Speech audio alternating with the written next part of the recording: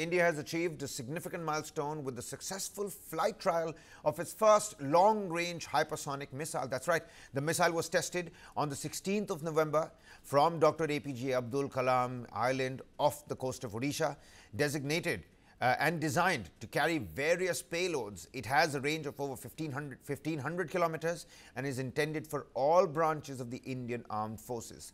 The flight was tracked using multiple range systems, and the data confirmed the missile's precise terminal maneuvers and impact. Developed by DRDO's laboratories in Hyderabad and with the collaboration of industry partners, this missile marks a historic achievement for India's defense capabilities.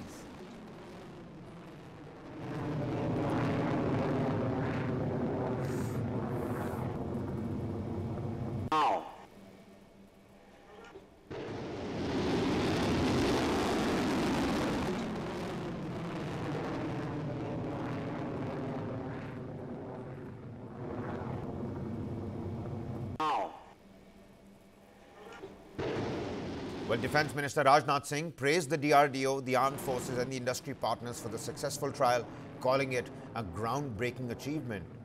Long-range hypersonic missile flight test successful. India has now joined an elite club, ladies and gentlemen.